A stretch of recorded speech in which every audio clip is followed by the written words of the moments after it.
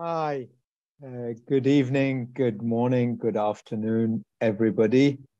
My name is Mohamed Moti from the Saint-Antoine Hospital and Sorbonne University in Paris, in France. And it is my great pleasure and honor to welcome you to this new webinar by the International Academy for Clinical Hematology.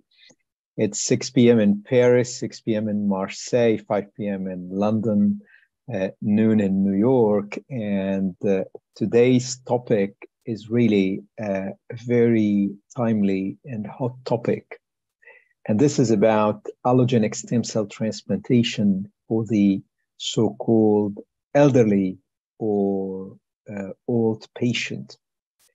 And some of you may remember that in the 90s, the median age for allogeneic stem cell transplantation in the registry was around 37 years.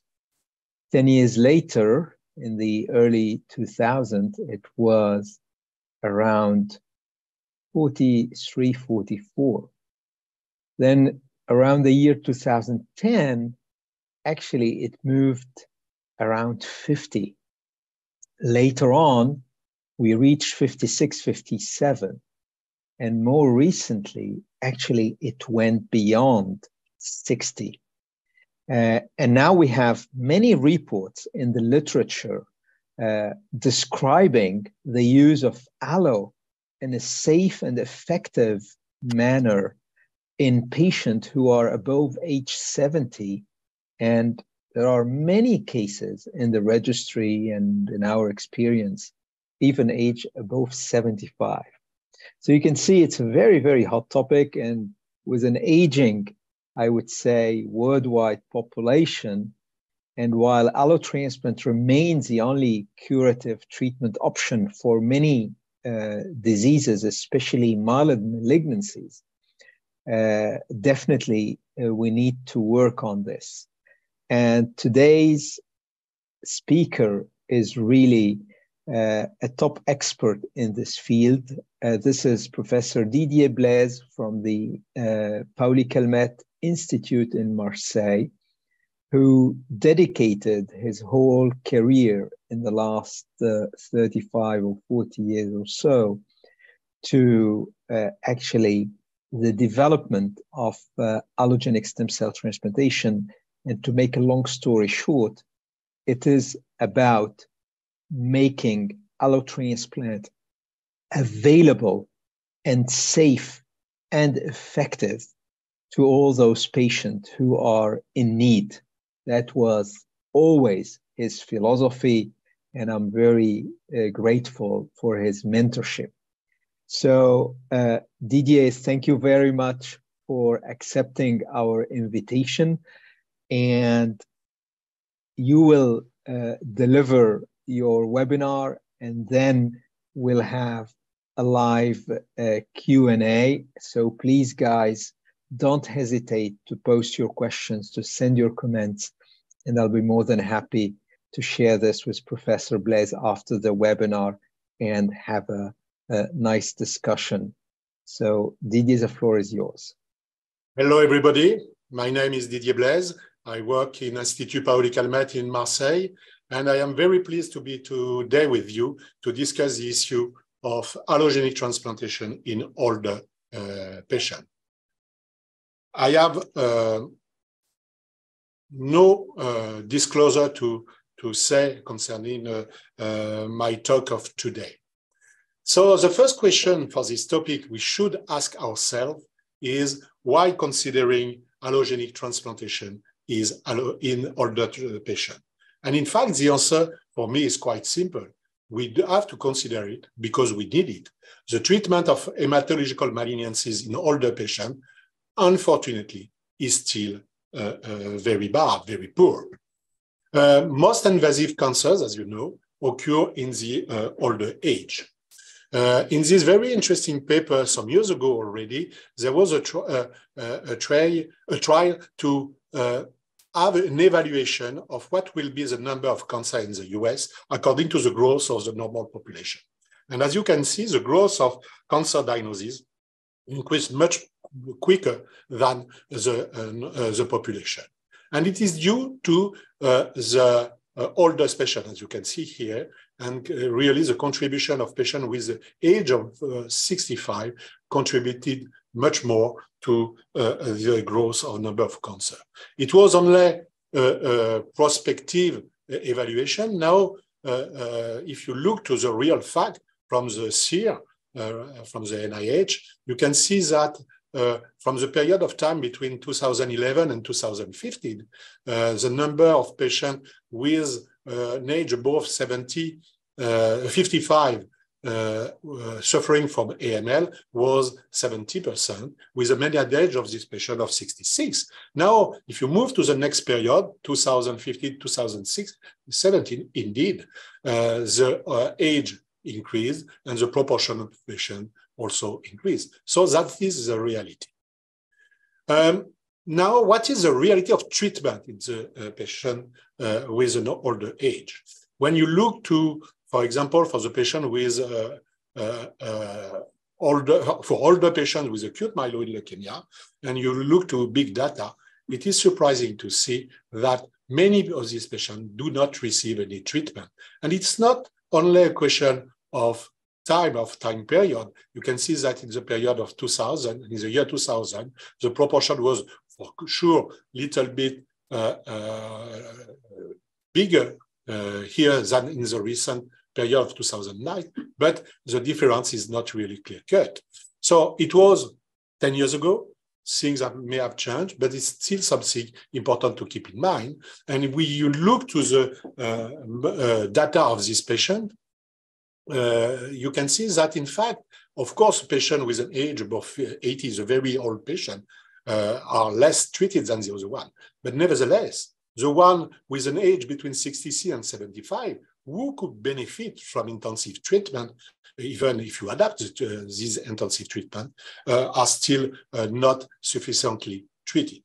And it's a pity, because when you look to the outcome of these patients, when they receive an intensive treatment, it's not only allogeneic transplantation, the outcome is much better. Of course, many biases in this kind of evaluation. Patients with very progressive disease are really in the non-treated group, but nevertheless, it gives a good indication that we should try to treat the patient. So what are the results of allogeneic of older patient who do not receive allogeneic transplantation with this kind of disease? This interesting report from the CLGB on more than 2,500 patients looked to the outcome of patients included in the clinical trial, but not able to receive allogeneic transplantation, whatever the reason, including the fact that they will not refer to receive the treatment. And when you look to the outcome of this patient, once again, the outcome of the older patient is very dismal at 10 years, under 3%. So once again, biases on this aspect, but interesting to keep these kind of figures in mind. For myelodysplastic syndrome, it is basically the same. Myelodysplastic syndrome is really a disease of older patients, as you can see here, and the older patients are doing worse than the youngest one. And notably, if you look to the range of patients above the age of 70 and look to the outcome of this patient receiving azacitidine or decitabine, so hypomethylating agent, you can see that the outcome is very poor, with no more than 4% survival at 5 years. And some of these patients, notably the group between 70 and 75, could benefit for more intense treatment. Now, what is the reality of allogeneic transplantation in older age? First, the designation of older age has evolved over time. What was an old patient? In fact, I present to you some papers we reported in Marseille in the 90s, as you can see, started in 1987 up to 2000, different prospective clinical trials. And I just want to make the point that at this time, median age of the patient ranged from 30 to 37. And indeed, in this report from the EBMT in 1997, analyzing the patient treated before 1994, they looked to the question of futility of allogenic transplantation in older patient. And the definition of older patient was the patient with an age above 40. And it's very intriguing because when they look to the registry, the European registry, you can see that they found only 151 patients with CR1 AML and an age above 40 as compared to the other patient. And when you look to the transplant-related mortality is really high. So the reality in the early days was this one. We didn't treat all the patients, at least with the definition we have now. In fact, allogenic transplantation is already an old lady. It started in 1957, but the first transplantation performed by Don Thomas. In the same time in Paul Bruce, Georges Maté developed the concept of adoptive immunotherapy and acute leukemia. Don Thomas got the Nobel Prize for his work in 1990, and the first allogenic transplantation from a matched HLA related donor was reported by Dean Buckner for the Seattle group in 1971. And now we have evolved over time, and we have taken into account and the knowledge that we have accumulated over time, and now immunotherapy, as developed by Georges Maté, is more pregnant and more important in our daily practice, going to the development, for example, of CAR T cells. Over time, there have been many changes in the transplantation since the early beginning of this journey. So I didn't list everything. I took only some of them that I thought relevant for the purpose of today, and notably the reduction and the intensity of the conditioning regimen, and also the possibility to do transplantation from an haplo donor. And when you look to this evolution over time and look to the activity in my center, you can see that the increase in activity was really, seemed to be really associated, following the introduction of these two parameters. And in fact, if you look to the age of the patient, and this is the blue curve, it's the median age of the patient we have transplanted years after years. You can see that, as I say, in the early days, it was under 30, and now we are rather above 60. And every decade needed 10 years to get the patient with 10 more years, sorry. Now, the reality of our transplantation is what you can see on this slide. Only 60% of the patients have an age above 55, and we have a large proportion of patients with an age above 70. There have been other changes over years due to the parameters and the change in practice that I have shown to you. First one has been the fact that we are using different donors. You can see that over a 15-year period, we decrease the proportion of patients receiving a transplantation from matched sibling donor, but we increase the proportion of patients treated with a haplo transplant. So at the present time, 75% of the patients do not receive a transplantation from a matched sibling donor. That is very important, and it has been crucial for the older patient because we have very few matched sibling donors for this population. Second thing is population and the diagnosis. As I've shown to you already, the patient with myelodysplastic syndrome are really more treated at the present time. It's a disease of older patients. And if you look to what we have done in terms of activity during this period of time, very clearly we treat only older patients. It's a vast majority of the patients we treat by period of time, and very few under the age of 60. Now, over years, we got some experience for the treatment of patients above the age of 60. And in fact, over a 20-year period, we treated more than 700 patients. As you can see here, and if we divide this database in period of 5 years, we have very few patients in the first period, and now we are treated more regularly this kind of patient. The median age of this population above the age of 60 increased from 63 to 67, 4 years, it's a lot. Most of the patients, as I say initially, were treated, all the patients were treated from a match-related donor, and now it's only 10%, as with 90% from another kind of donor. Most of the patients received reduced intensity conditioning regimen, non-myeloablative or really reduced intensity conditioning regimen. And what is the outcome of this patient? It's not so bad. At 10 years, as you can see here, the overall survival is around 50%.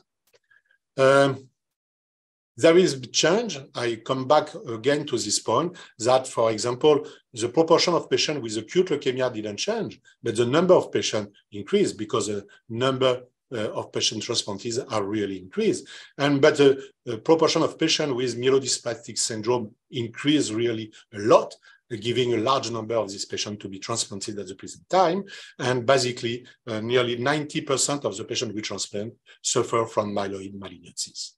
If I come back to the survival, there was no difference in terms of age for the patient above or under 65. And if you look to the outcome in terms of period of time, of course, if we put on the side the very early period of there was really the learning curve, you can see that there was no difference in terms of overall survival for the 3 years period. Does it mean that we have not done any progresses? No. Keep in mind that the population has changed. Older patient treated from haplodonor, and more aggressive disease. So clearly, we are progressive there. We make progress day after day. What is the first the cause of failure for transplant? The first one is a transplant which is not performed. Marie Robin looked some years ago to the outcome of patients. We have an indication of allogeneic transplantation according to the criteria and the severity of the MDS. All these patients were above the age of 50, median age 60, and they received HLA. The donor selected was either a match-related donor or unrelated donor. If you look to the outcome of this patient, as you can see here, there is a higher proportion of patients alive after transplantation as compared to the one alive without transplantation. But my point is not this one. My point is the fact that if you look to the transplantation rate, it's rather low. Overall, all these patients have an indication of treatment by allogeneic transplantation, unless 69% of them receive the transplantation. And if you look to the one really who have an eligible donor, it's only also 70%. So clearly, 30% of the patients did not receive the treatment they should have received. Régnier de Villiers in Marseille for the Philo group also makes the same kind of analysis for patients with AML, but in this analysis, there was some patient with haplotransplant. All these patients receive intensive chemotherapy and have an indication of allogeneic transplantation. And you can see, according to different period of time, 10-year period, that only 46% of the patients in the last period have an allogeneic transplantation. It's much better than in the early period, but nearly it's still not more than half of the patient. And if you look to the reason not to be transplanted, it's still a quarter of them due to the fact that the patient had not recurred. So really, something we have to change is probably to put more patients in the transplant tunnel and probably to solve the problem of restriction to this treatment that have been felt by many investigators. So the reason not to carry out a transplantation in older patients are many. Some are probably due to outdated perception of transplantation. Many people think always to the transplantation in terms of earlier days. Transplantation is too toxic, it's not efficient, and if you survive to transplantation, you have a poor quality of life. And there were also some good sometimes, or bad, or incomplete technical arguments, and I will review that for you. For example, the absence of suitable donor. It was true when we were doing transplantation only from matched sibling donor. It's not anymore true. Also, the problem of high-risk disease that need transplantation after an intensive conditioning regimen is not adapted to older patients. And it is completely true. The problem is the answer to this question, and I will come back to that, is that you have perhaps to change the practice of allogenic transplantation. So first thing, is allogenic transplantation efficient in older patients? De once again, for the Philo group, makes this interesting analysis. It's a time-dependent analysis in order to avoid biases, meaning that, in fact, all the patients are taken at the time of CR1, and they try to go to transplantation, but of course, you can have a problem before with non-relapse mortality of relapse before going to transplantation, and after there is the outcome of this patient, taking into account the events as relapse or non-relapse mortality. When you look to the outcome of these patients, the ones who receive allogenic transplantation are doing much better than the other one. Another way to see that is to have this kind of modeling, multi-state modeling, or you can see that, in fact, the patient who are in CR after allogenic transplantation and long-term survival are much more numerous than the one who didn't receive allogenic transplantation. And the main cause of failure in this situation is obviously relapse. Many retrospective analyses have been performed considering this point. Is allogenic transplantation something important in older patients? And all these analyses that have been reviewed 2 years ago by Richard Lynn and Andrew Hartz have shown some benefit to perform allogenic transplantation. But once again, it's retrospective analysis. There are, in fact, very few prospective analyses in this situation. Nicholas Krager reported this prospective study concerning myelodysplastic syndrome patient, median age around 65, as you can see here. When you look to the outcome of the patient on the long term, you can see that there is a benefit for the one who have received allogenic transplantation. And when you look to this forest plot, you can see that it is true, notably for the patient with age above 65, meaning that this patient can really benefit from this kind of approach.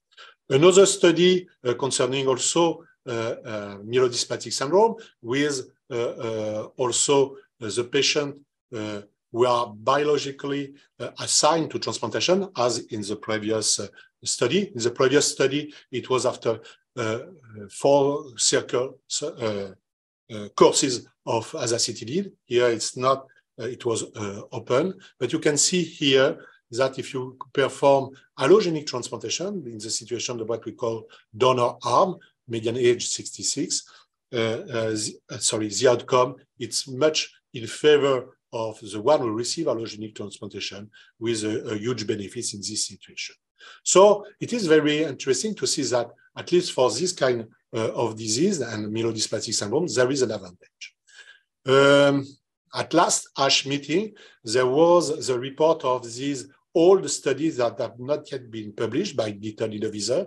It's a randomization of patients with biological randomization of the patient with an age above 60, suffering for AML and getting CR1. As you can see here, clearly there is very different outcome in terms of relapse rate for the one who received allogenic transplantation, and there is much more non-relapse mortality in this group also. But at the end of the day, the outcome is much better in this situation of a patient receiving allogenic transplantation, with 5 years, 30% outcome for this patient above the age of 60. It's not to say that we solve everything and that 30% survival is good. It's not enough, but it's much better than less than 10%. A very recent paper reported by Mohammad Soror in January this year looked to what they call an 8-year pragmatic observation evaluation of the benefit of allogenic transplantation in older patients. It was, in fact, prospective study in 13 centers with nearly 700 patients, 46% of them being transplanted. When they looked to the outcome of the one who get the transplantation and the one who didn't get the transplantation, there was many parameters in favor of allogenic transplantation. In fact, after adjustment to the cytogenetic, to the risk of the disease, to the comorbidity, these advantages disappeared. And the conclusion of the paper was, in fact, two. The first one was that there is no benefit to perform allogenic transplantation in older patients and medically infirm patients. And the second one is we need prospective trial. I fully agree with the second statement. I'm totally disagreeing with the first one. Why? Because in fact, the population of older patients and medically infirm patients is not the same. And we cannot do exactly the same thing. And if you look to that, the characteristic of this patient is rather to see that 43% of the patients have an age above under 60. Also, the comorbidity score is very high for many of these patients. 60% have a comorbidity score of 4 or above. And 44% of the patients are complete CR. So if the message is to say that if you take the population in bulk, of course, with very poor prognosis patient, the result will not be good. I think this paper is really the illustration of what is important. You have to select the patient to give very good result. Our purpose will not be to give all the patient the good way of allogenic transplantation. I would love to do that, but to be very pragmatic, that we know that not all of the patients will benefit from that. And it is the purpose of my talk today, that the selection and the personalization of treatment is very, very important. So over to all these results, there are many conflicting results between studies and trial, because the conditioning are not the same, because the population are not the same, because the follow-up is not the same. And the transplantation has grown in complexity. And I'm sure that in your program, your problem is to take decision day after day, patient after patient. And you have many possibilities to use, either on the conditioning regimen, you have to choose the donor, you have to choose the graft, the GVHD prophylaxis, and perhaps to decide on treatment after transplantation. So clearly, we have to compare things that have to be compared, but overall, it's difficult to take information, notably from the registry data. And I totally agree with what has been one of the statements of the previous study showing that we need absolutely a clinical trial.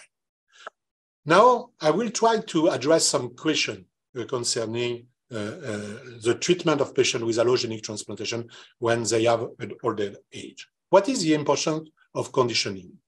You remember that after the seminal publication from Ernst Oehler in 1990 showing that the toxicity of transplantation was related to the myeloablation of the conditioning regimen, going to really the cytokine storm and due to the pro-inflammatory cytokine.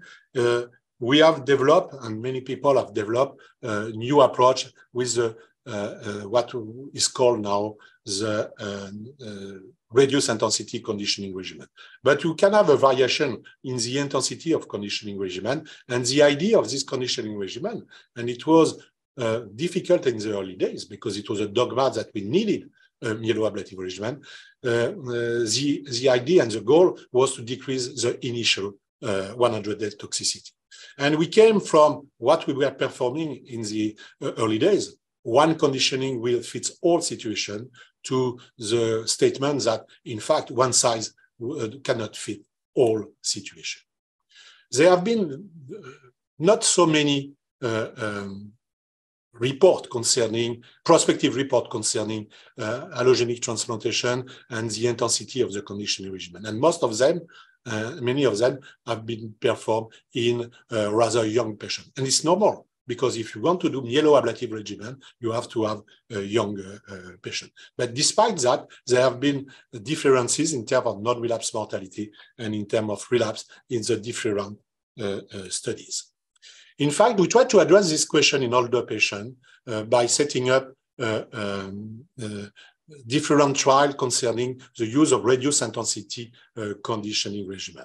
One of our first trials was to introduce reduced intensity conditioning regimen in older patients based on a combination of fludarabine, 2 days of IV busulfan, and 2 days of ETG.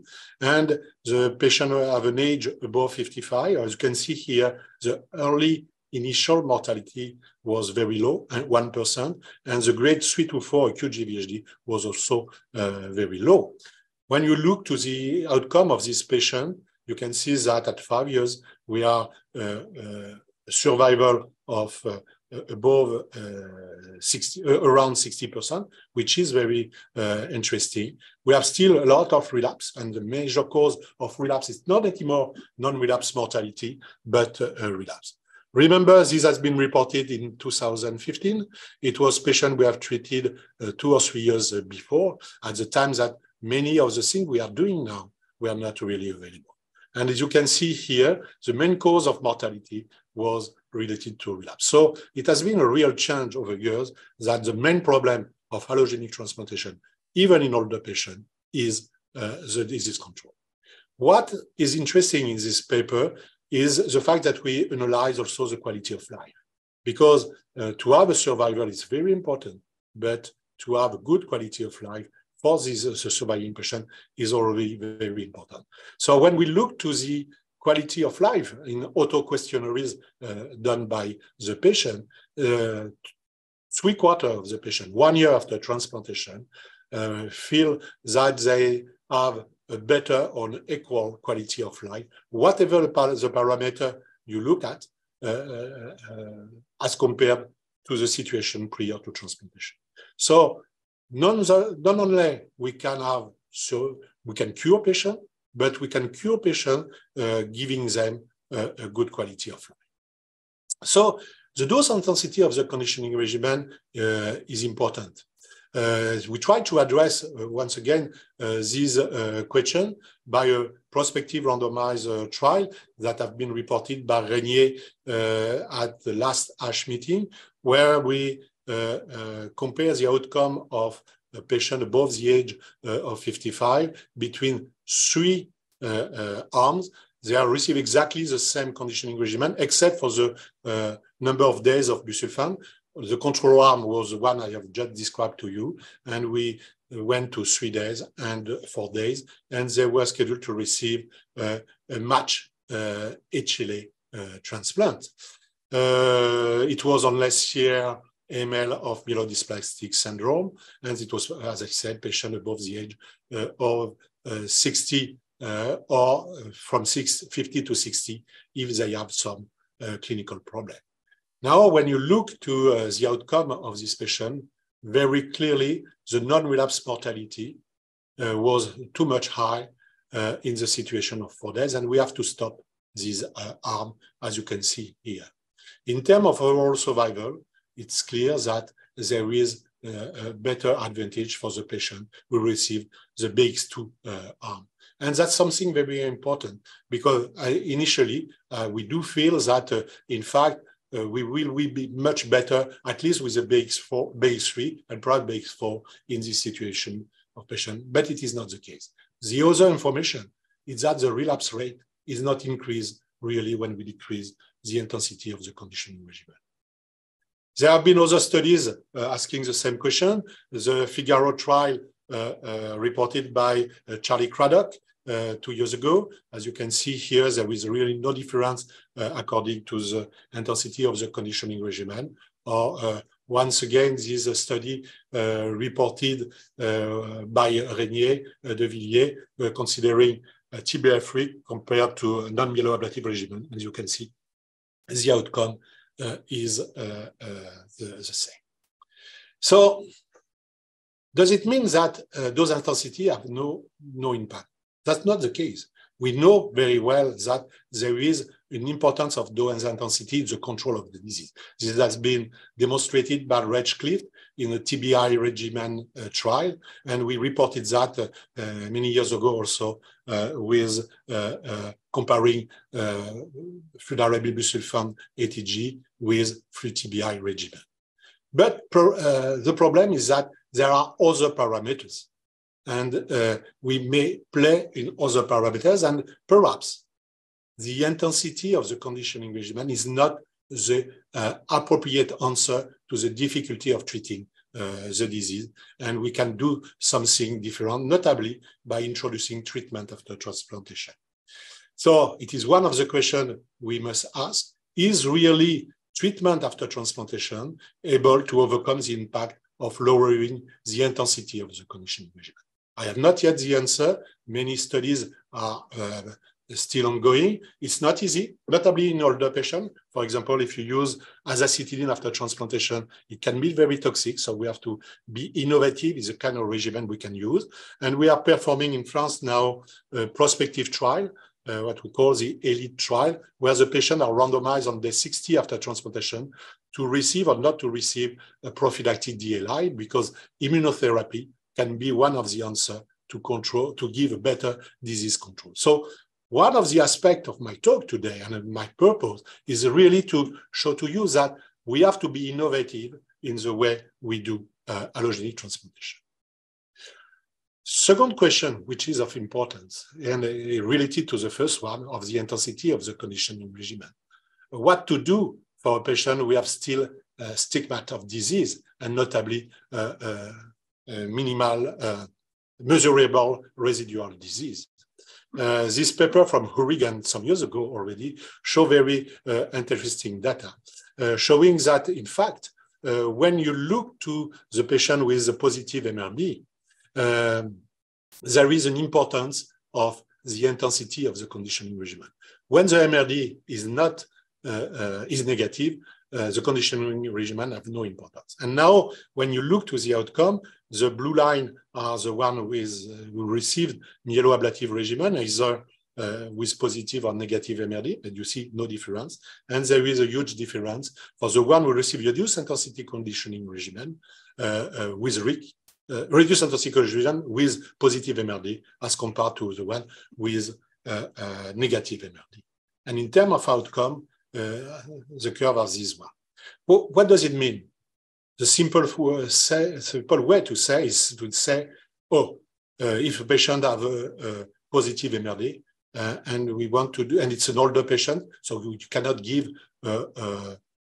intense treatment, you should not transplant it. But if you look to the outcome of this patient, you can see that the outcome of this patient is not zero. It's above 40%, which is not so bad. Of course, it's not enough, and we have to figure out what to do in this situation. But it's something important. So clearly, should positive MRD contraindicate the transplant? And basically, we have to go to palliative care. Remember that the outcome of the patient not transplanted is very small. The other alternative would say, okay, we will delay the transplant. We will give more treatment, and we will try to get a positive MRD. I'm not sure it's a good strategy, because doing that, you will really increase the risk of toxicity after transplantation, and the risk of never performing the transplant is real. So we have to find other tools to make a decision. Recently, this paper was very intriguing. In fact, it was an analysis of parameters trying to define what would be the possibility to predict the outcome of patient on disease parameter, but also on patient parameter. And in this situation, it was a comorbidity score, so associated with other possibilities. As you can see, the authors after this cohort, made a different prognostic group according to the score assigned in the statistical analysis. And you can see that they are able to predict the outcome of patients in terms of disease-free survival or relapse survival.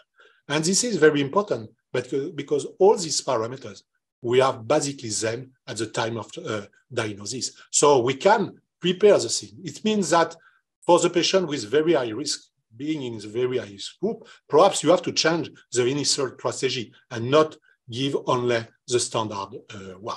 And now, if you try to mix that with the MRD, you can see the MRD is not anymore predictive on any outcome, whatever the risk group you consider. And I think this kind of information are really very important. Now, what about the donor? Many retrospective trials have been conducted, mixing older and younger patients. That is, of course, of importance, but it's difficult to have a clear idea. This report from Greenwald some years ago for myelodysplastic syndrome in older patients, only older patients, is important, showing that for the median age of 65 to 68, the outcome of patients, the overall survival of the two groups, match unrelated donor or unrelated or haplo transplant, is exactly the same. However, in terms of relapse, there is an advantage for unrelated donor transplant, and it's true also for disease-free survival. But it's a retrospective study. And when you look to the characteristic of the population, you can see that the patients who are receiving haplo transplant are really at higher risk than the other one, and they receive a less intense treatment. So this retrospective study is very difficult to be interpreted. In France, we decided to address this question prospectively, and we set up a prospective trial where we wonder what will be the outcome of the patient in a search strategy for haplo or unrelated transplant. We randomized 77 patients. They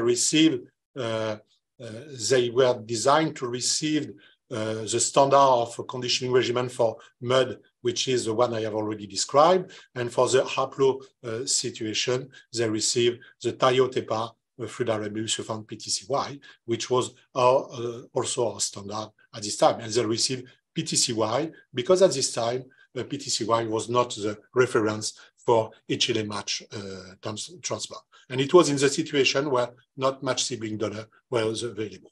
At the end of the day, and I will not go through all the details, you can see here that the outcome of the patient will receive haplo transplant or unrelated transplant are exactly the same. So the conclusion of that is that what is important is not the kind of the donor you will have, because the result is the same. The importance is to have a donor at the time you need it.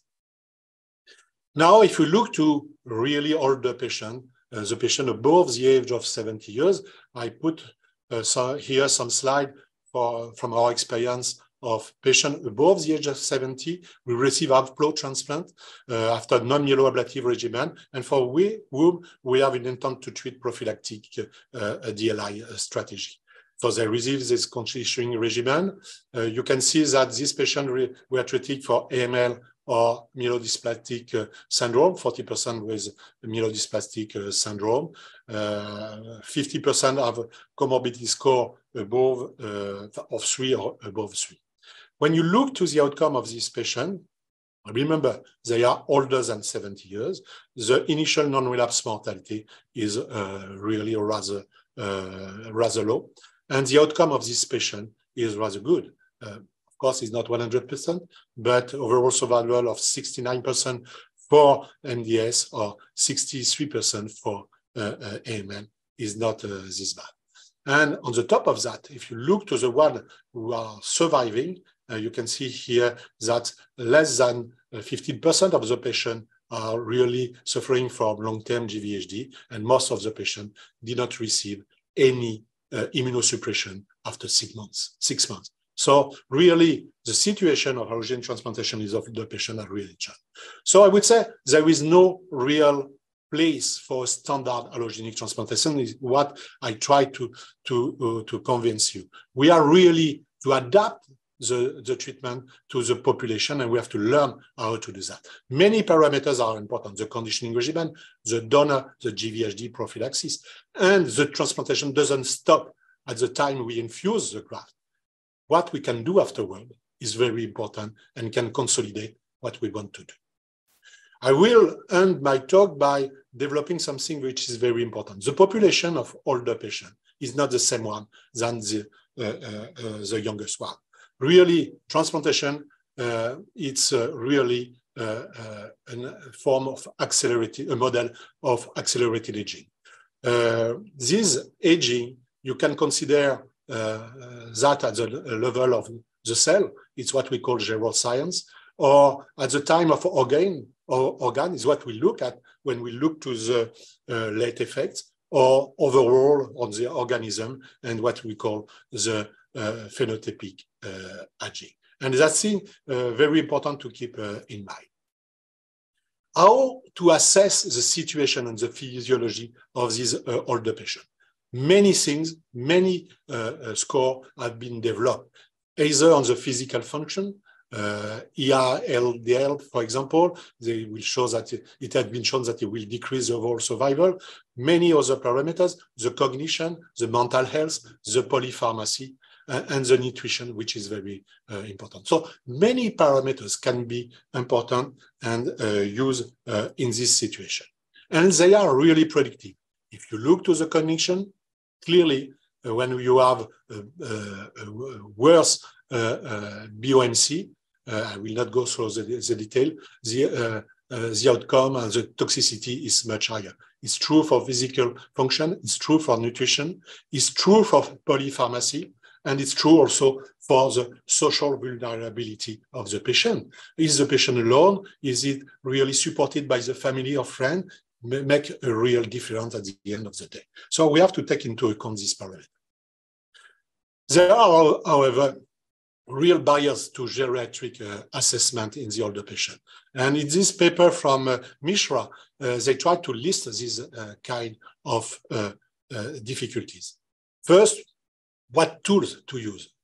Is one predictive of everything? Obviously, it is not the case. And you can see here that 70% of the doctors who have been interviewed didn't know what to do.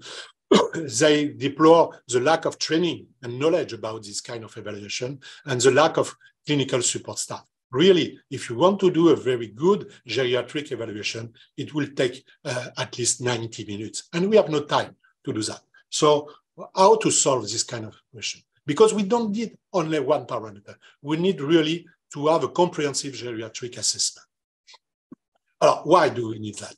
First thing is that we have to balance the toxicity of the treatment according to the benefit or to the harm we may get from the treatment. And it is not exactly the same in young and older patients.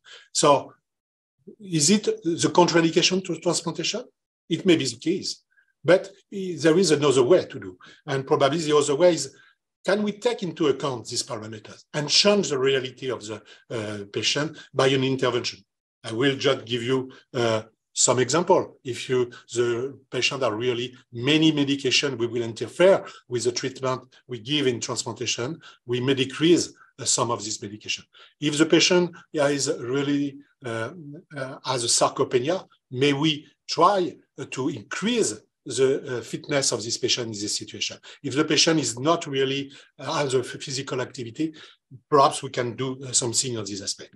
And there is an importance of that, because in this recent paper, when you look to the outcome of patients, we have received an intervention prior to transplantation based on the geriatric assessment, but the outcome of this patient is better, notably in terms of non-relapse mortality. So we have to change our way to practice and to try to find out what is possible to do for this patient. So in conclusion, I will say, transplantation for older patients is really real if the strategy is really adapted. there is a learning curve, and we have to learn these parameters. Patients have really specificities. The frailty is something important, and this frailty must be individually characterized by geriatric assessment. Patients have more comorbidities, have more underestimated organ damage, and the resilience of this patient is not exactly the same. Disease control is real, but we have still to improve that, and probably by doing and giving treatment after transplantation. What else? How to progress? First, we have to systematically use existing tools, able to characterize every individual patient. Second, we have to combine the different tools, and we have to set up in our own clinic what is possible and how we can do that. Some of these tests will not take more than a few minutes, but we have to select them and try to figure out for our patient what we can do. On the top of that, and it will be my conclusion, we have for years only looked at the stresses of transplantation, the disease itself or the transplant with all the parameters of transplant. We have to consider that transplantation is not only these two parameters. First, there is the patient himself. We have to see what is the physiologic aging of this patient, but also what are his motivation, which is very important in the decision to do transplantation and to go in this difficult journey. But also the ecosystem.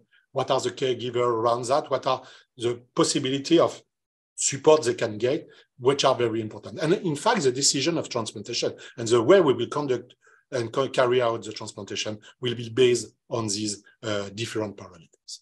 So on these different points, and I just forgot that to say, we have to promote clinical and drug intervention prior to transplantation. And something important I forgot to say, that this intervention does not stop with the transplantation. We are to really conduct intervention after transplantation in terms of nutrition, in terms of physical activity, which is very important. So it's really the situation of personalized medicine, and I think it's very exciting to be in this field at the present time. So I would like to finish by thanking all the people I have the luck to work with in Marseille, and notably Régnier de Villiers. We perform many of these analyses. The one in the leukemia unit were very important for what we do. And of course, the people with whom I work now in the management sport cancer, where we try to develop help to the patient after transplantation, and of course, our collaborators all over the world. If you are interested by this subject, just remember that we are setting up next symposium in Marseille from June 23 to 25 this year. We will be devoted in older patients with KOL in this field, and it will be of great interest. Thank you for your attention, and I will be pleased to answer the question you want to ask me, even by mail. Bye. Thank you. Thank you very much, Didier, for really beautiful and comprehensive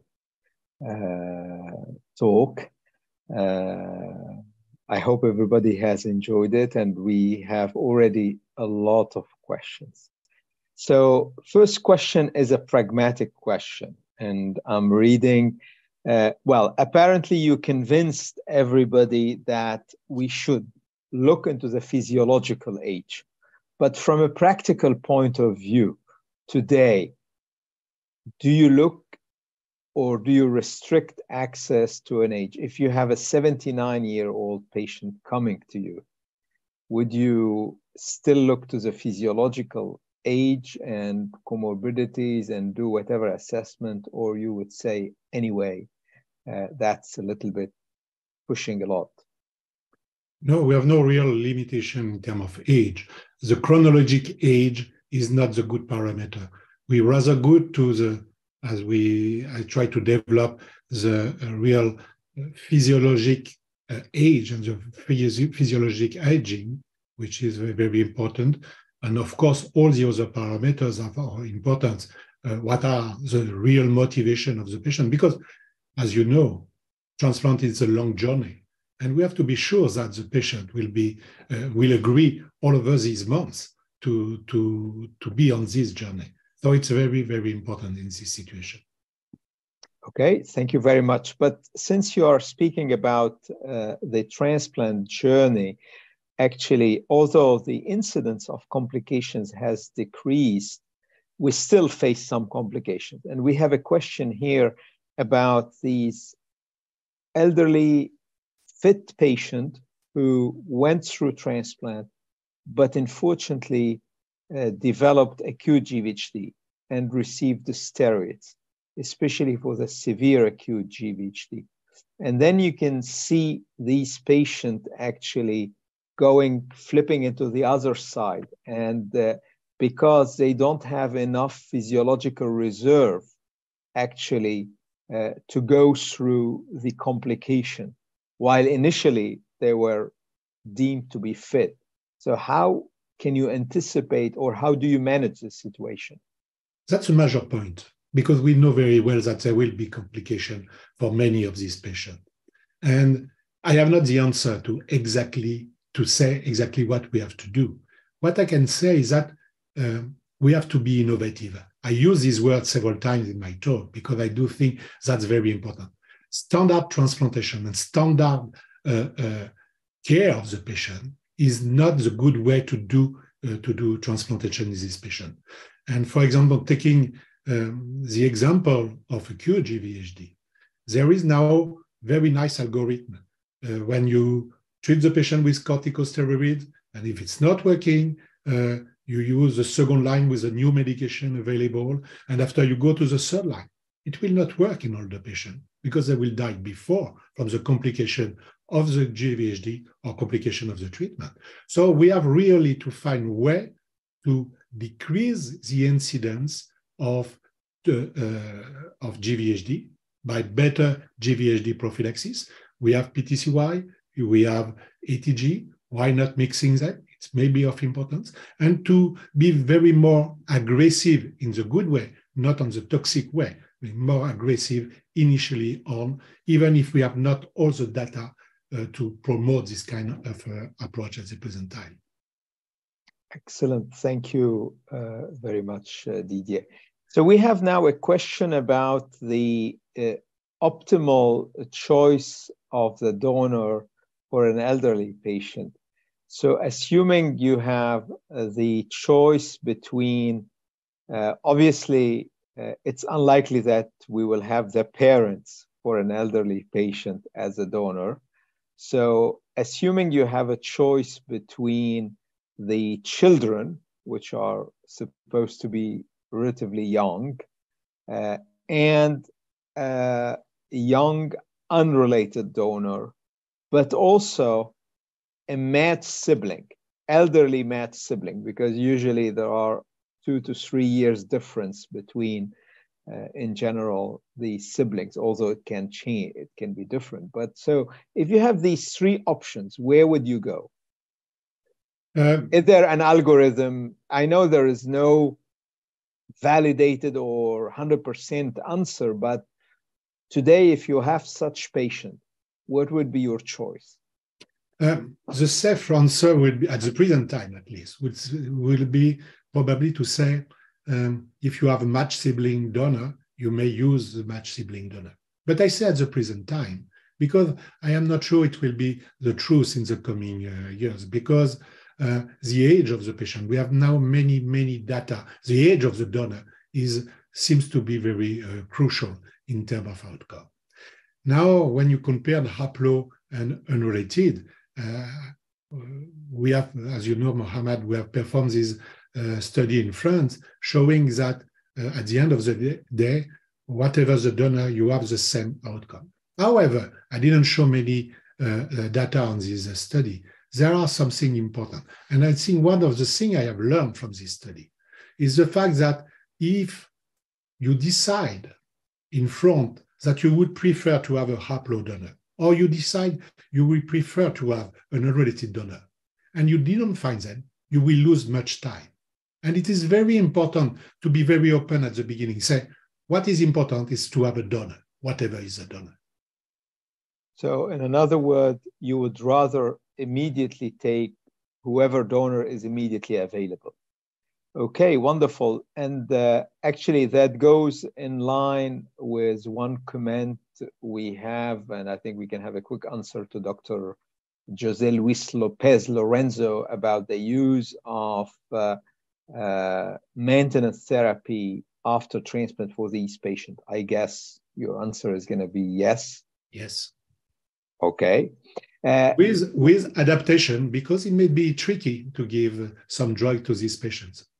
Drug interactions, I fully agree with you. And this is more and more where we are relying a lot on our pharmacists to dig a little bit deeper into all the drugs they are taking, because each comes with a few number of drugs being taken routinely. Let's take one last question about the use of post-Cy and its side effect. And I think Dr. Mike Radford highlighted the issue of cardiac toxicity. And we know that in elderly patients, cardiovascular comorbidities are more frequent than in the general population. What are your thoughts on this? First, our older patients, all of them have an intensive cardiologic checkup before transplantation. And I think it's very important to know where are these patients, what are exactly the situation of the patient. We have seen some cardiac toxicities, true, but most of them have been related to the fact that we need to give much fluid to this patient. So we have to monitor this patient in a good way. And for example, in the early phase of what we have done in older patients, these patients receive the PTCY in the ICU in our institution. So I know that is not possible everywhere, but at least it was just to have a good monitoring of this patient. And the third kind of answer I can give is also that we decrease the dose of PTCY to this patient coming from 50 milligrams to 40 milligrams per day, with no difference in terms of GVHD prophylaxis and good outcome. I fully agree with you. And for those colleagues who are interested, there is a joint BMT publication between your team and our team on this topic by Duleri and colleagues. I think it's now 2 minutes past 7 p.m. in Marseille. Thank you very much, Didier, for this really, again, very comprehensive and beautiful analysis of the state of the art when it comes to allotransplant in elderly patient. And I believe while all the fields are progressing, at the end of the day, also, it's not only about the new drugs and novel cellular therapies, but the old-fashioned, I would say, allotransplant continued to progress and remains an effective and safe option. So thank you all for being loyal to the ICH webinars. It has been a pleasure having you with us today. But this is going to be a busy week because I think tomorrow we will have the first episode of a new initiative by the ICH, which is the ICH for nurses. And we all know how important is the role of our nurses in the management of patients with hematological diseases. And one good example actually was from this webinar today about the transplant in the elderly patient. And actually, you really need to have a dedicated and skilled nursing team, because obviously it takes a little bit more time to handle these patients. So tomorrow, guys, you will have the first broadcast of a fantastic webinar from the ICH for nurses. So wherever you are, thank you very much for joining, and please stay safe and keep well. Cheers. Bye.